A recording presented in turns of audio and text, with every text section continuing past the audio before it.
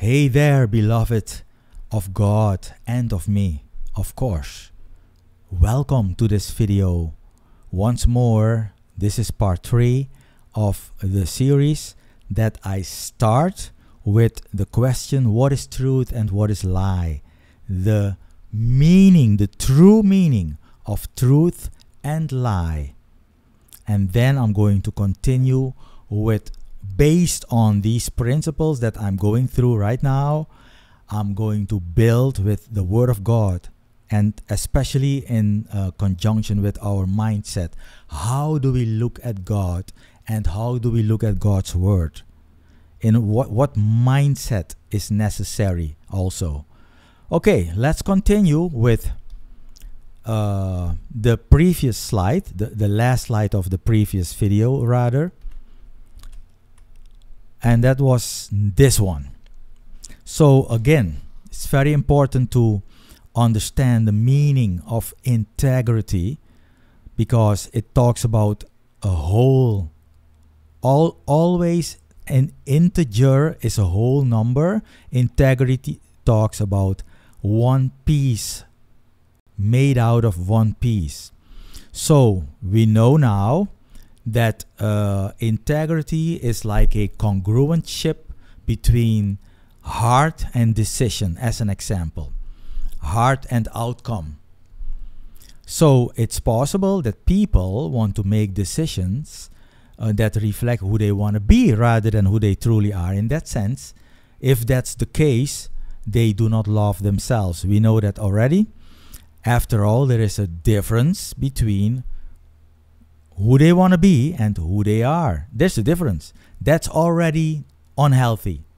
If who you want to be is different than who you are, that means that you are not loving yourself or not loving yourself enough. So remember that and ponder on it.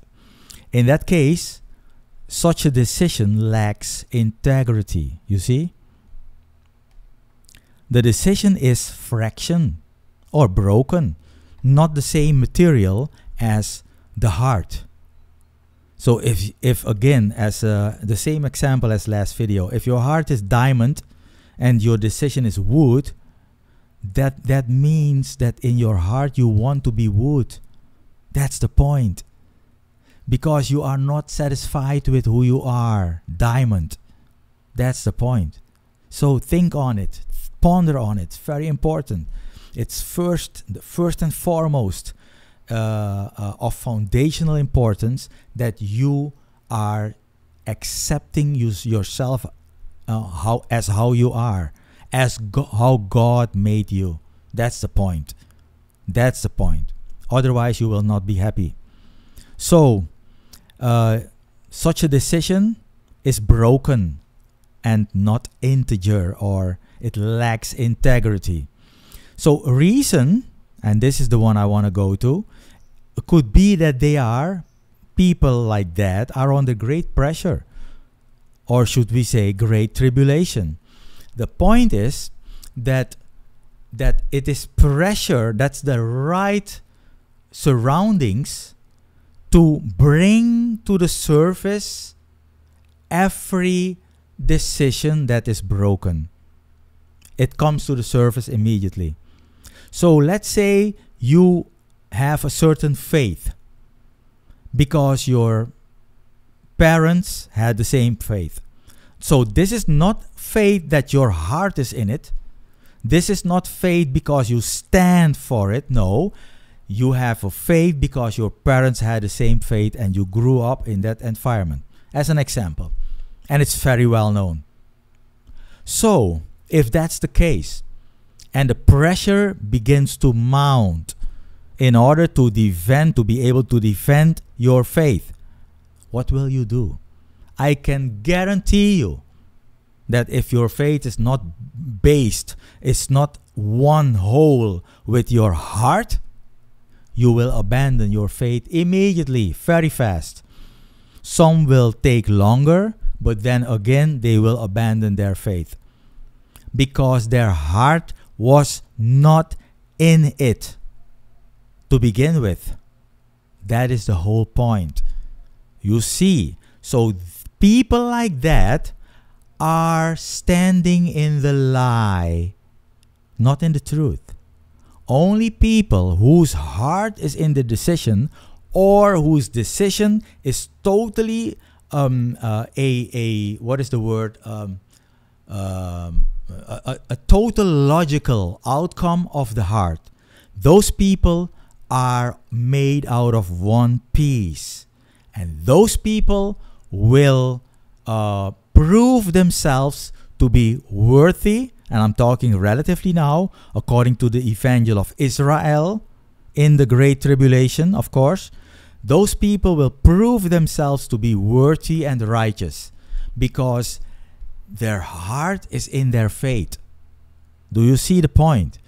That is what it means. And those people are standing in truth. Just in terms of the principle that I'm trying to bring forward here. So this is what will massively happen in the end times because of the mounting pressure. One after the other will fall away. One after the other. Because their faith was never based on their heart. On who they really are. What they really stand for. That is the whole point. And even if you were a Bible teacher, a Christian Bible teacher, or whatever, let's say Bible teacher, because that's the best example in this case. Even if you were a Bible teacher, but you were a Bible teacher in your heart, you only know that because your father was a Bible teacher, or you grew up in that environment, but your heart is not holy in that, but maybe you get honor from other people because you are a Bible teacher. In that case, you are broken. You are broken. You are fraction. And you will break in the Great Tribulation. You will. Easy. You will. Pressure mounts and you will not be able to uphold it. You will break. You will fall away and you will take the mark of the beast. That's what will happen. Okay, so that's why this is a very important principle. Humanly speaking, of course. So people will denounce their long-term faith. Well, how long it is, I don't care. If the faith is not built on who you are and your heart, it will break because it's not true faith. That's the whole point. So they will denounce their long-term faith for short-term privileges because they were not in it with their true heart. That's the point. That's what it's about. Okay, let's continue. Often, their heart will not be into their faith or into their decision, so they will betray themselves in the first place. But they will also betray others. But the moment you betray another, you betray yourself first, always. The moment if you're angry at another, you're angry at yourself first. Always. That's how it works. That's why everything begins with yourself, relatively, of course. So, again, they will betray themselves or they will betray their own heart. It's the same thing. Only the chosen ones out of Israel in the tribulation will be given by God, the only one who can give them that, the stamina to persevere until the bitter, bitter end. So it's only the chosen ones, not the called ones, because many are called. Remember Matthew 24:14. Many are the called, yet few are the chosen. That means God called many people in the end times. That's what He will do, because the end times didn't start yet. So God will call many in the end times. And first of all, it will seem like a great revival. Great, what is the word? Yeah, revival is the only word I can come up with. And you will see, wow, these are the latter rains that church is talking about. And also in Acts. And also in the prophets. So you will think this is the one, this is the great revival. But later on, as the pressure is mounting, all of a sudden you will see that one after the other is falling away, betraying one another because they betray themselves first. They betray their own faith or their heart, their consciousness, their conscience. And that's why they will betray others also, their neighbors, their family, even their parents or their children. They will betray each other. That's what will happen. And only a few, well, a relative few, of course, are the chosen ones. And only the chosen ones will remain until the bitter end. Because they are chosen, that means they are being given the stamina by God, of course, to persevere until the end. So, a small recap. So, integrity means whole, made out of one piece. That means truth, standing in the truth. This is the true meaning of truth. Fraction is broken, and of course, that's the lie, standing in the lie. And a lot of people, I would say most people in the world, are standing in the lie, and that's how they live. They live a lie. That's very sad, but it's true. So let's take a look at some simple examples. Simple examples of lying to oneself. The first one.